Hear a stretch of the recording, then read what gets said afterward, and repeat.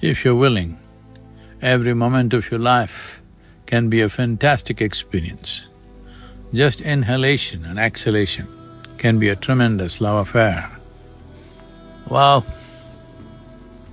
anything that you allow in your life willingly becomes a super pleasant experience.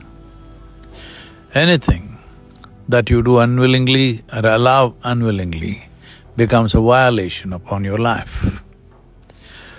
So willingness is love, willingness is joy, willingness is the basis for ecstasy. Unwillingness is violation. Unwillingness is a terrible experience of life. So if something that I don't like is happening, how do I become willing? Well, it's not just about situations. Becoming an absolute yes to life, it comes in various forms. Not always the way you like it.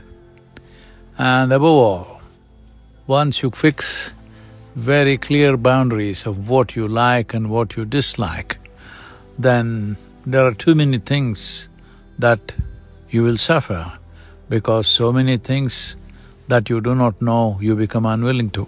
So many things of which you have no knowledge about or you have not previously experienced, you become unwilling.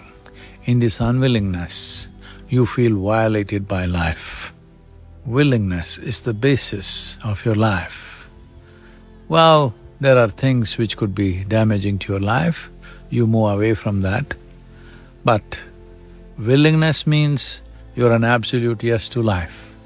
Don't become yes, no. It's yes and yes. That is the way to know this life in its fullness. Moment to moment, we must understand unwillingness means we are becoming unwilling to live.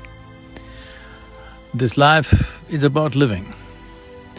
If we want this experience of life to become profound and transformational, willingness is the only way. Yes and yes. Namaskar.